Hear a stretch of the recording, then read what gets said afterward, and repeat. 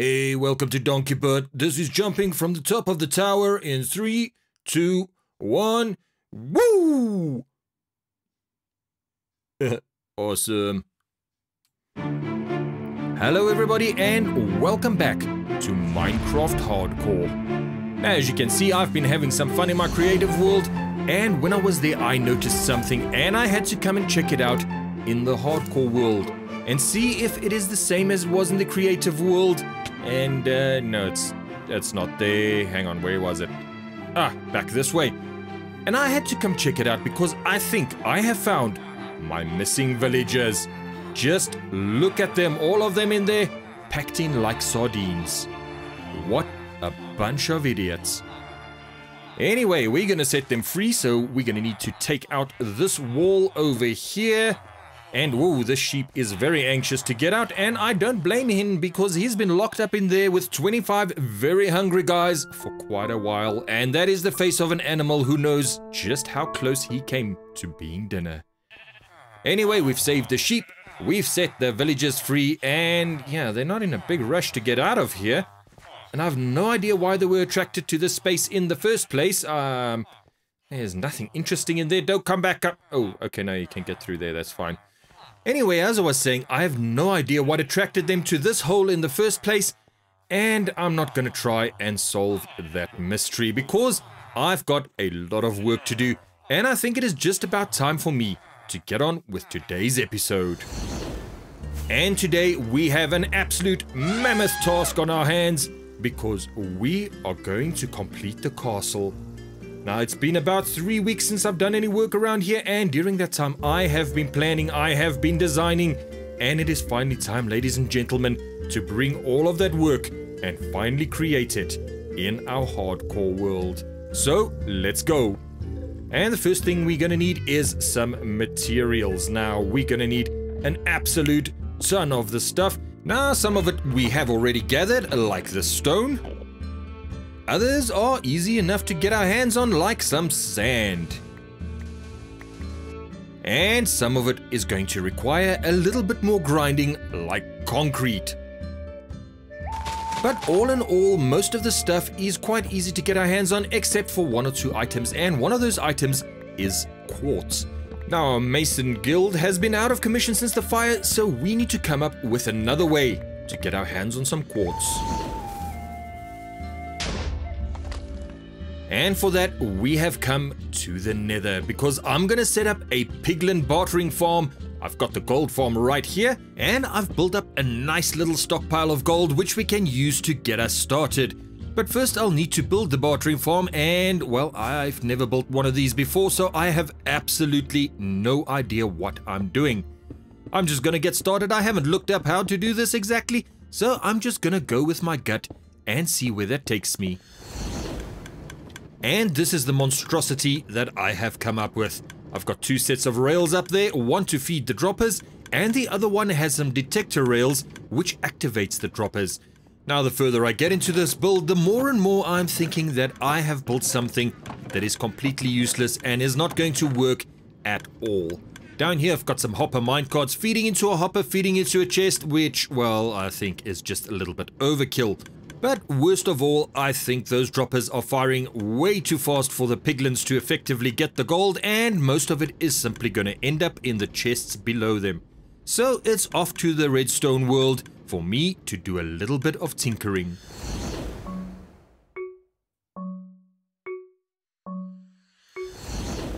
And we're back, and no surprise, I'm tearing the entire thing down and starting from scratch because in a very short space of time I've been able to come up with something much, much better.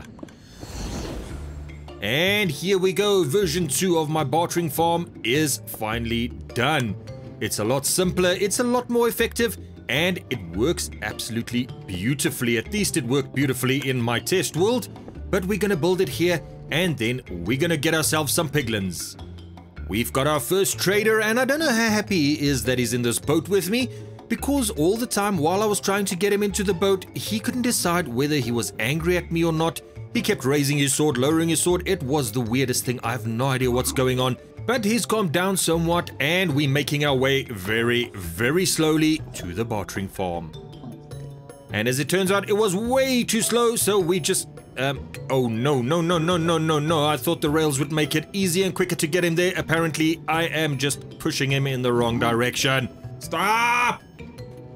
And we finally managed to get him in the right spot. Now, all I need to do is go in there, break his minecart, and then he will neatly drop into his bartering position. So let's break the minecart, and he's not gonna fit in there, is he? Oh well, that's easily remedied. I'll just break this piece of glass down here. And okay, that's got into the hopper. And now we try it. Oh, okay, he got in himself. That is very, very accommodating of you, good sir. Thank you very much.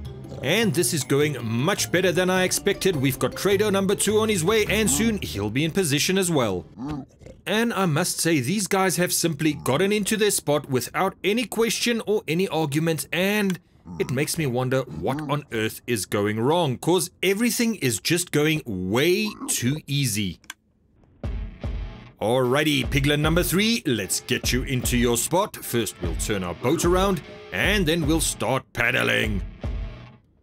And Piglin number 3 is in. Let's just block him up. Why are these guys getting into these holes so easily? I do not understand what's going on.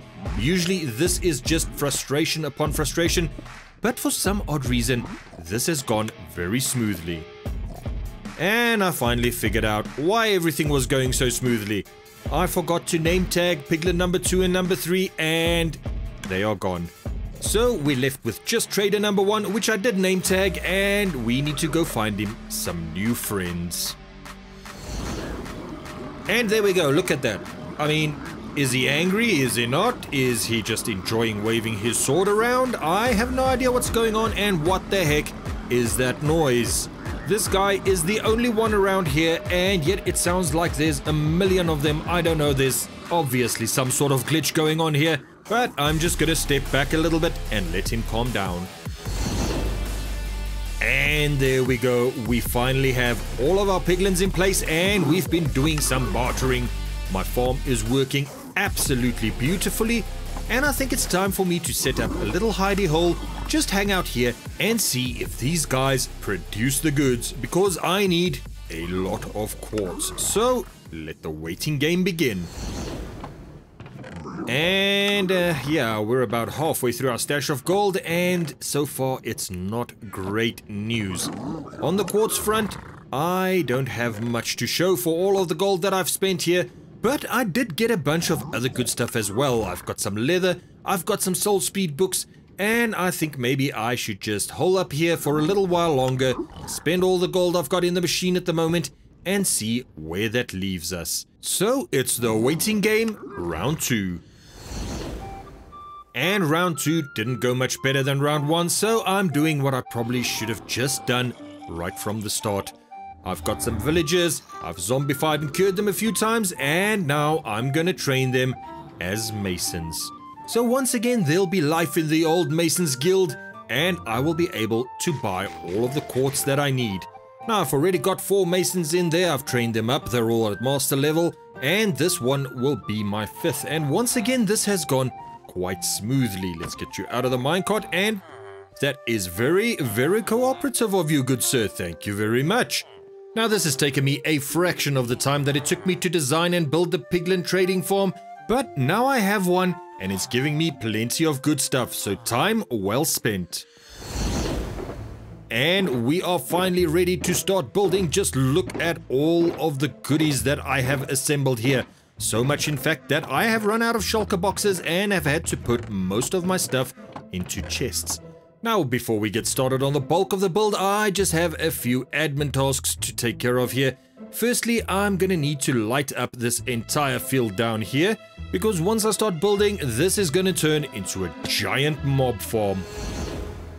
And we've got a ton of torches placed down. Next, I want to just build a little bit of a platform out here where I can work from, because at the moment I have to land very carefully in order to prevent myself from falling down there and then just wasting another rocket trying to get out.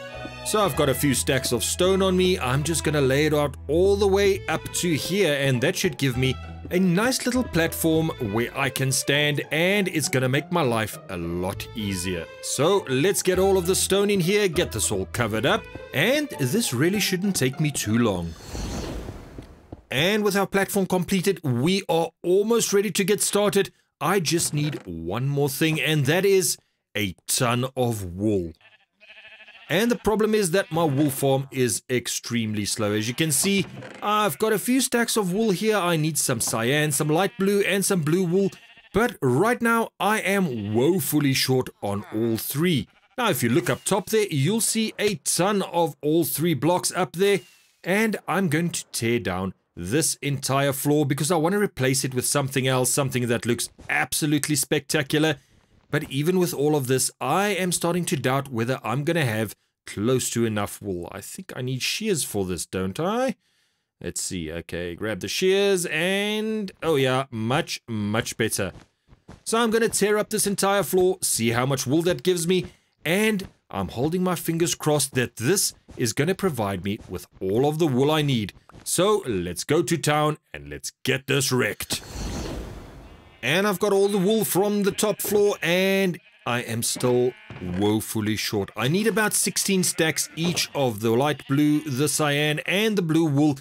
And as you can see, I am not even close. I've got just over 9-10 stacks of the light blue wool, and I don't think the cyan and the blue is much better off. In fact, I think, yep, I have even less of those. But we'll pop them in here real quick, we'll see how much I have, and then it's going to be time to make a decision. Do we continue with the concept I have, or do I decide to go for something else? And yeah, I have about 9 stacks, 10 stacks of each, and this unfortunately is simply not enough. And the decision has been made. Instead of wool, I'm going to go with a polished deep slate and birch floor. I've already designed one for the other piece that I've just taken down, and it looks fantastic. So no reason for me to not carry on with that theme throughout the rest of the build. However, once again, I find myself very short on deep slate, which means I have to do some digging. But fortunately, it's a lot easier and a lot quicker to dig up a few stacks of deep slate than it is to actually go and find stacks and stacks of colored wool. So let's dig up some deep slate. And let's harvest some birch. And once this is done, I will have everything I need to complete this build. And at this point, I'm going to point out that I will be using light matica in this build simply because it is absolutely monstrous in size. And if I were to work from reference pics, then this episode probably won't reach you for another month or two. And nobody wants to see that happen. So here we go. Let's grab the last of this birch. And then finally, ladies and gentlemen, it is time for us to get serious. It is time for us to start building. And we're going to jump into a time lapse, a massive time lapse. And we are going to witness my Magnum Opus, the biggest build I have ever done, take shape right before our very eyes. I hope you're as excited as I am because, ladies and gentlemen, this is going to be a big one.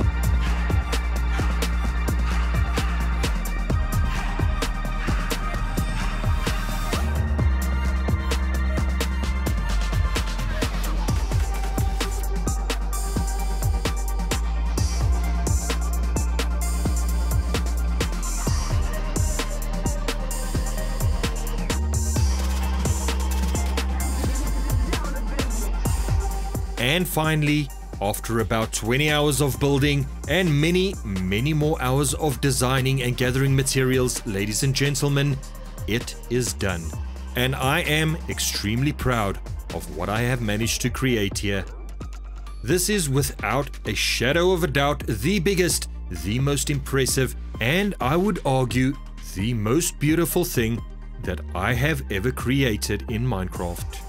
We have towers reaching high into the sky, flags fluttering in the wind atop them, and from almost every angle, this castle is looking phenomenal. And to the left of it all is the Great Tower, the Grand Tower surrounded by 4 smaller towers, and of course on top of that, the greatest flag of them all. And looking at all of this, considering all of the time and all of the effort that has gone into its creation, I finally have to ask myself the question, was it worth it? And I think the answer is a resounding yes. It definitely was. But we are not quite done yet, ladies and gents, for as you can see, there is a little feature in this tower, a little hole, and while it is fun to thread the needle with some rockets and my elytra, that is not what it's for. This, ladies and gentlemen, is the new nether portal. And we're gonna light it up and just look at it. Let's take a step back and then we can witness the finished tower. And it is looking absolutely incredible.